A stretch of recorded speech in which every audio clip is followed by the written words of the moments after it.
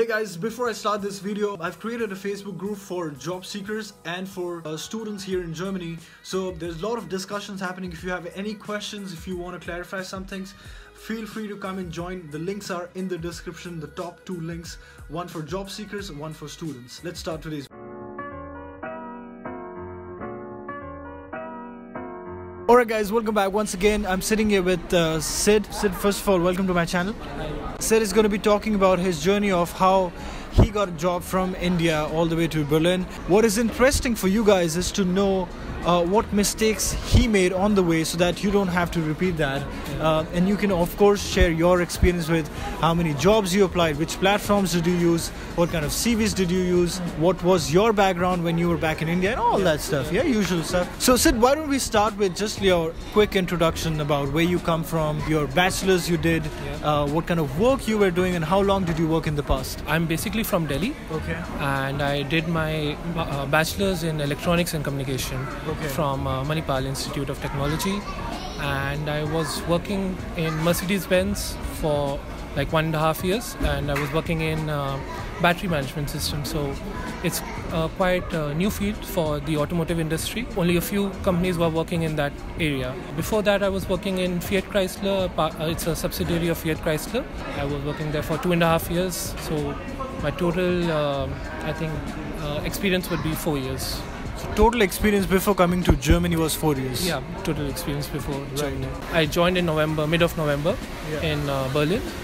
And it's automotive industry as well, and so I'm working on the same kind of tools and technologies, and even my job role is quite same as what it was in India. Okay, great man. So basically, like, I am still working in battery management system, and it's for Mercedes cars. Right. So which platform did you use to apply for jobs? Okay, it depends on the industry again. Right. But for automotive, there are like monster.com or monster.de, Stepstone. Then you can directly apply to the companies because most of them have their own job openings, and so you can directly apply over there. So that's why I say that you should know your companies where you can apply to, and especially in your domain, and so whatever work you are doing.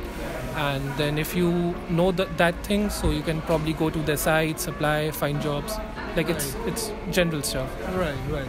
I think just a quick suggestion for you guys also is like, I mean, Google says everything, right?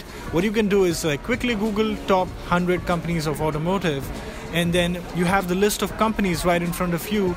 Open another tab and start Googling this company and go to their career page. Right? I mean, yes, it is a time consuming. Things are not going to come to you easy. Right? Definitely. You need a lot of patience in this whole process. And you need a lot of, there will be a lot of rejections. Oh yeah. So you should never give up hope. Right. I mean, that's mentally prepared, right? Be mentally prepared. I mean, most of the people have been trying for 2 years. And I mean, for me, I was quite lucky. It took me... we had Bala last video. He was applying for 2 years. He was also an engineering guy. If you haven't seen that video, I'm going to link that in the video in the description for you guys to watch. How many jobs did you apply? You got the answers right there. Okay. I have no idea. Actually, I can't remember like how many. That means you went like ape shit on that. Yeah.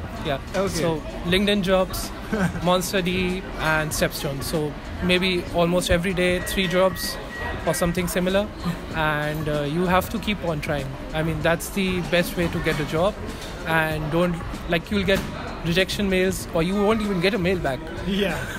And basically, but you don't have to lose hope. That's like you should keep trying. Right. And if you feel that you have something in back, especially in India, so you can continue your job. It's not like that is hampered anyway. But I think if you want to come to Germany or any other country, you need to keep on applying. You should never give up hope because there will be rejections, obviously. Like I think I have applied to most of the top companies, and it's like 1,000 or maybe more people applying for the one job. And so they can't accept even your CV. They won't even open your CV. It's possible. And so that's where, I mean, one thing is that your CV should be really amazing, even your cover letter. So definitely find someone in Germany who was successful, and maybe then get his CV and his cover letters for or something similar. Right. Or you can even have a paid services. You can help find him for that. Yeah, I mean, we get it like Europeanized. Yeah. We make it German version of it, and tabular form and all that. Yeah. Do you have like even a hint of idea what was the reason or what could be the reason? Oh, okay.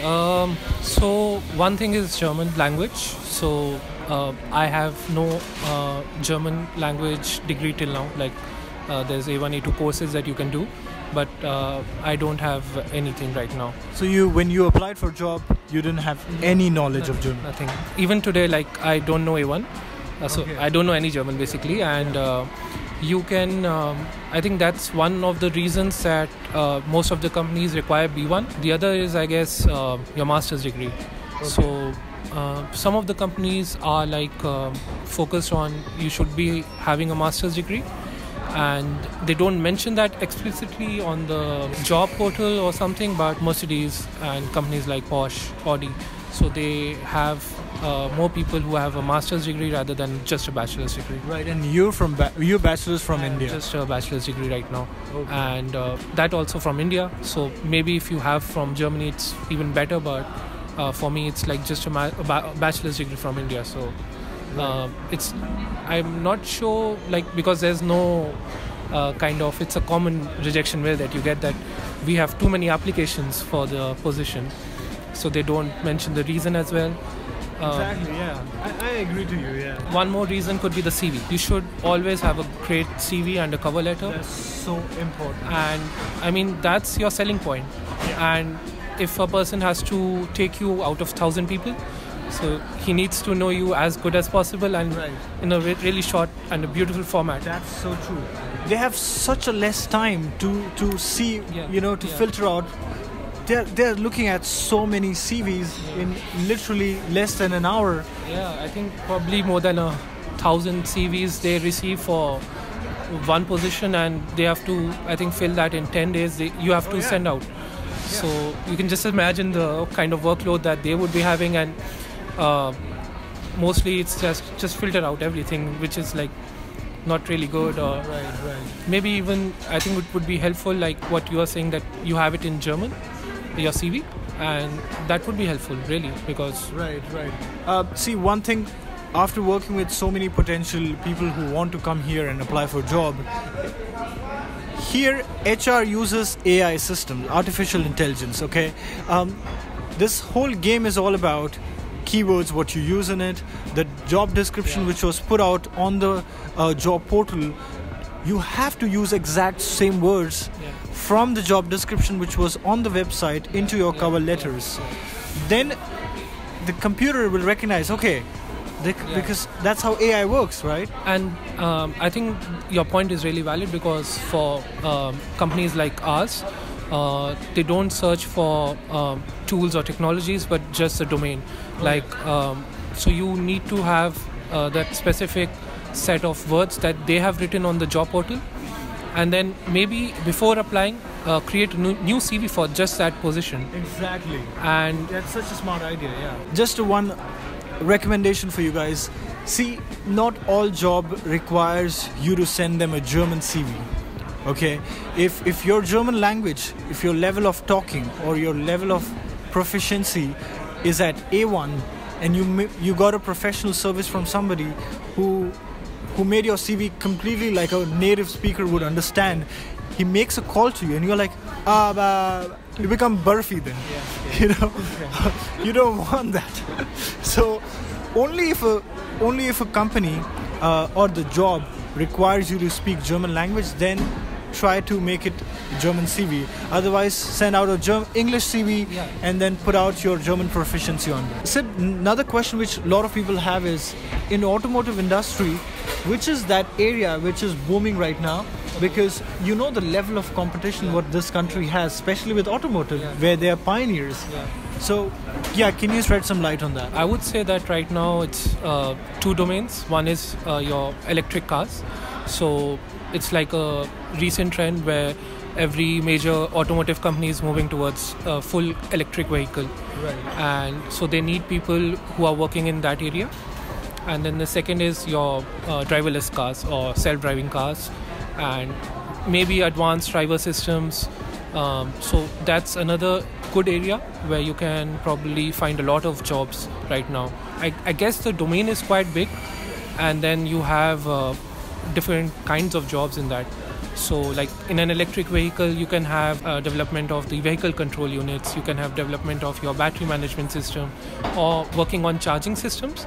So this is like a couple of things that is needed right now as well. And so if you have knowledge of this area, it's like right now it's trendy. And then in advanced driverless, you can have, say, any driving system like automotive or semi-automotive as well. Yeah. So basically you are working in cars industry or even trucks. So there are things that you can do in both of them. And it's just about, I think, how you can help the driver to have less control, and then the car itself has more control, so that there is less dependency on the people who are driving. Right. So in that also you have a lot of areas. So you have image processing, video processing for the cameras and the sensors. And then in general you have your driving systems, your control strategies. So you can be working in a lot of different fields.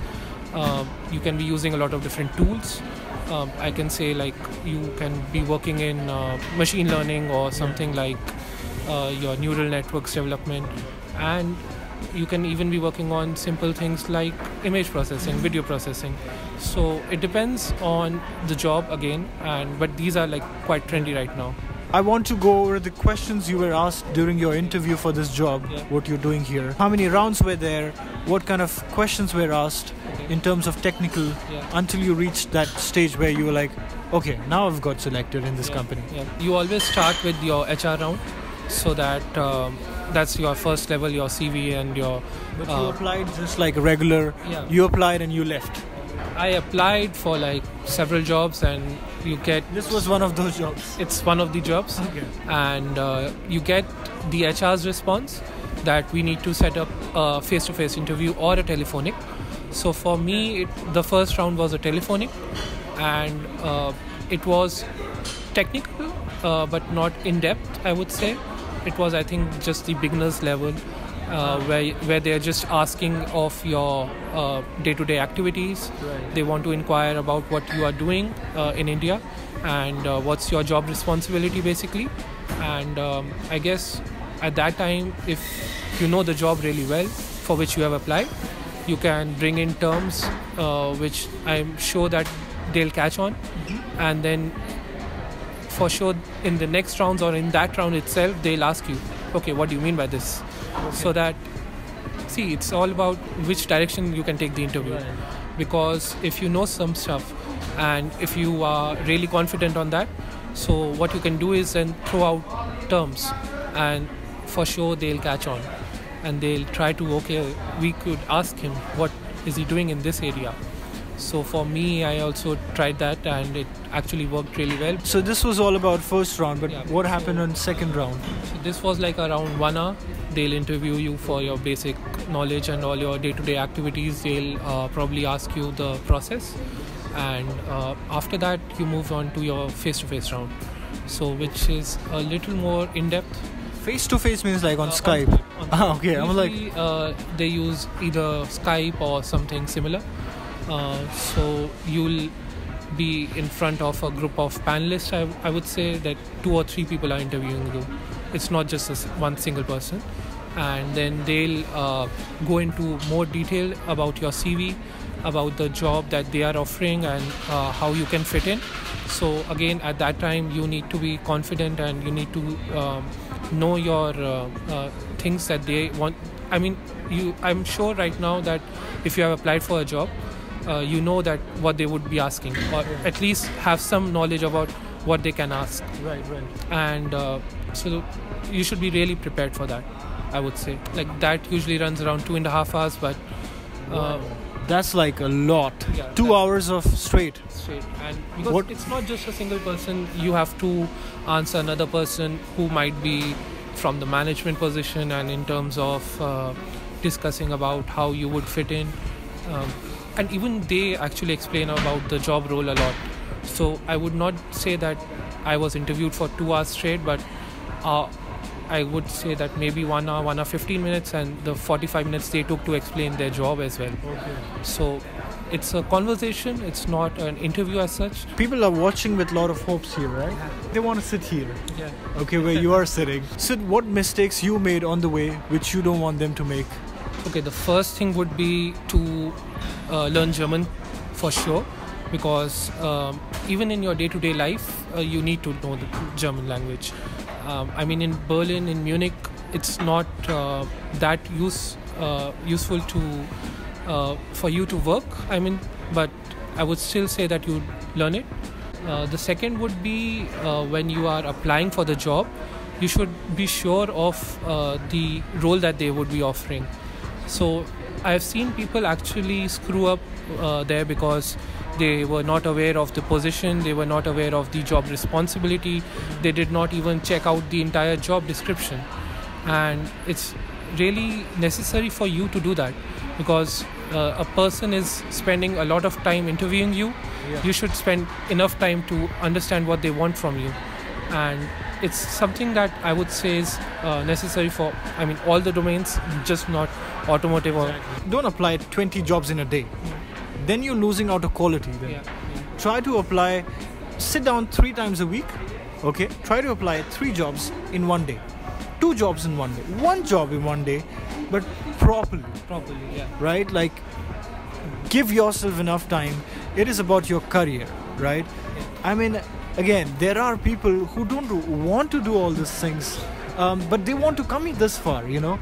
Yeah, because I mean, it's not just about the job, it's the country itself. Because I mean, for automotive engineers, if you are in Germany, it's the best place, because you have the I top totally companies. understand, man. And I mean, like, that's a motivation, I would say. So use that motivation, Exactly. but don't lose out on, because you have to be sure of what you are applying to. Yeah. You need to modify your CV. That's the number one thing.